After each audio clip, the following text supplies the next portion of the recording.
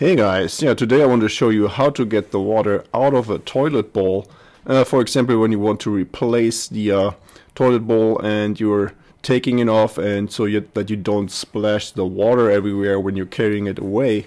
So there is a really easy way to do this, and all you actually need is a bucket of water. And when you take this bucket and just pour it in there really quickly, so just like you see here, you actually don't need a whole lot of water. Then this water is going to help to siphon out most of the water out of the bowl.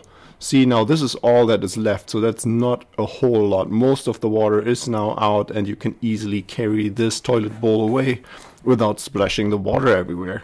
So now maybe you're wondering, can I do this also with other toilets, not just this really old one? We have here a more water efficient toilet bowl here, hangs on the wall. And if you do the same thing here, then this is also going to work on this newer one. It's just not going to take as much water out, so there's still going to be some water in there, just like on the other ones. But it works on these kinds of toilets too.